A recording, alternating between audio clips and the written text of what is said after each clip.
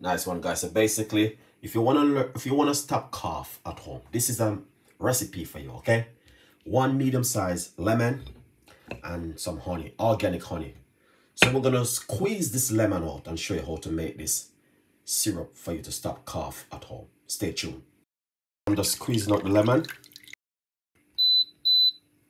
So right here, this is the lemon juice, straight in the pot like this.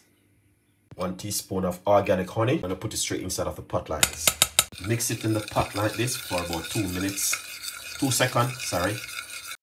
And this is ready.